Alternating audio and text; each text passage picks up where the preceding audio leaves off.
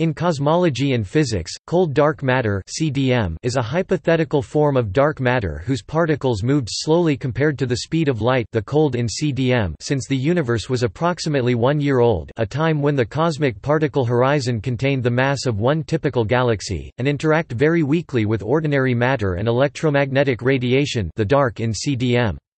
It is believed that approximately 84.54% of matter in the universe is dark matter, with only a small fraction being the ordinary baryonic matter that composes stars, planets, and living organisms.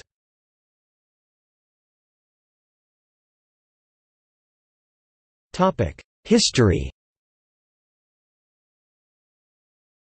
The theory of cold dark matter was originally published in 1982 by three independent groups of cosmologists, James Peebles, J. Richard Bond, Alex Szalai, and Michael Turner, and George Blumenthal, H. Pagels, and Joel Primack.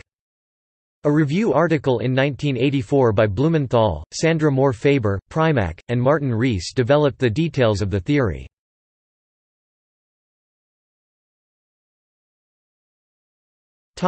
Structure formation.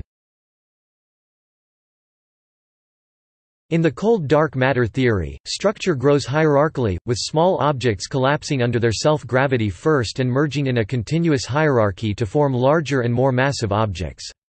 In the hot dark matter paradigm, popular in the early 1980s, structure does not form hierarchically bottom up, but rather forms by fragmentation top down, with the largest superclusters forming first in flat pancake-like sheets and subsequently fragmenting into smaller pieces like our galaxy the Milky Way. Predictions of the cold dark matter paradigm are in general agreement with observations of cosmological large-scale structure.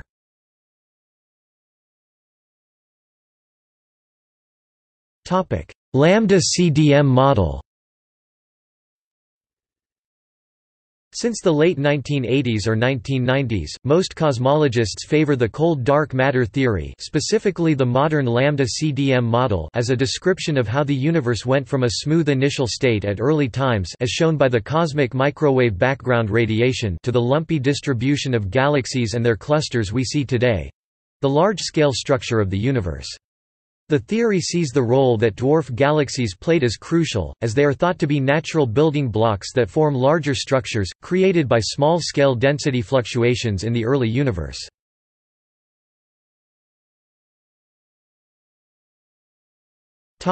Composition. Dark matter is detected through its gravitational interactions with ordinary matter and radiation. As such, it is very difficult to determine what the constituents of cold dark matter are. The candidates fall roughly into three categories. Axions, very light particles with a specific type of self-interaction that makes them a suitable CDM candidate. Axions have the theoretical advantage that their existence solves the strong CP problem in QCD, but have not been detected. Machos or massive compact halo objects, large, condensed objects such as black holes, neutron stars, white dwarfs, very faint stars, or non-luminous objects like planets. The search for these consists of using gravitational lensing to see the effect of these objects on background galaxies.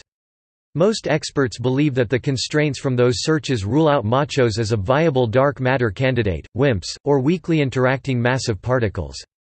There is no currently known particle with the required properties, but many extensions of the standard model of particle physics predict such particles. The search for WIMPs involves attempts at direct detection by highly sensitive detectors, as well as attempts at production by particle accelerators.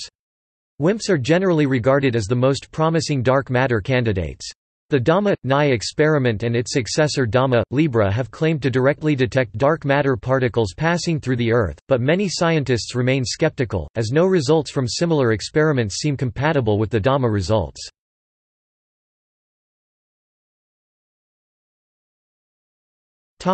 Challenges. Several discrepancies between the predictions of the particle cold dark matter paradigm and observations of galaxies and their clustering have arisen. The Cuspy halo problem. The density distributions of dark matter halos in cold dark matter simulations are much more peaked than what is observed in galaxies by investigating their rotation curves. The missing satellites problem. Cold dark matter simulations predict much larger numbers of small dwarf galaxies than are observed around galaxies like the Milky Way. The disk of satellites problem. Dwarf galaxies around the Milky Way and Andromeda galaxies are observed to be orbiting in thin, planar structures, whereas the simulations predict that they should be distributed randomly about their parent galaxies. Galaxy morphology problem. If galaxies grew hierarchically, then massive galaxies required many mergers. Major mergers indelibly create a classical bulge. On the contrary, about 80% of observed galaxies are bulgeless, and giant pure-disk galaxies are commonplace. The bulgeless fraction was nearly constant for 8 billion years. Some of these problems have proposed solutions, but it remains unclear whether they can be solved without abandoning the CDM paradigm.